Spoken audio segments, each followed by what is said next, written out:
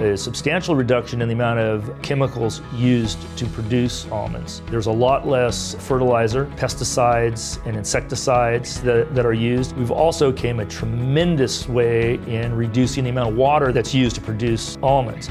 Everything is mostly drip irrigation, micro sprinklers, and it's being applied directly to the root zone of the almonds. There's also been advancements in crops that you can grow in between the orchard rows to put nutrients back into the ground. It also provides an environment for healthy beneficials, so that the good bugs that live in there, they go and they kill the bad bugs, so you don't have to use as many chemicals.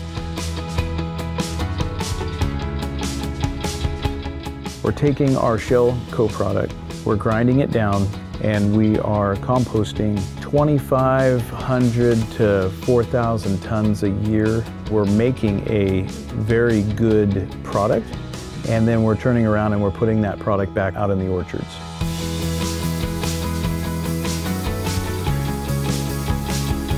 One thing that we wound up doing 5 years ago is we started our own bee company.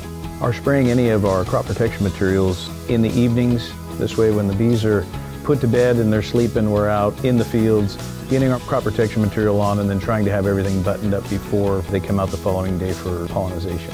So there's been a tremendous evolution towards sustainability, and that is also to the benefit of the consumer.